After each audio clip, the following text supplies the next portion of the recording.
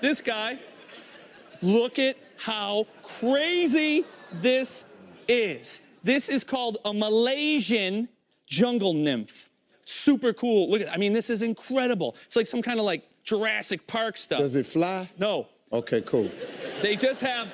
I they just need have to know the little what wings to be ready for. No. They, I just need to know if I need to get in, you're going to lose your little cricket. Now, talk about scary facts. This guy here, you think, oh, he's like a leaf bug. What can he do to you? If you look at his body, he has like thorns all over his body. Yeah, I see that. And on the back legs, they have those thorns, like on a rose bush. What he'll do is he'll grab you with the back legs, start to scissor them back and forth, and just drill those thorns in your leg.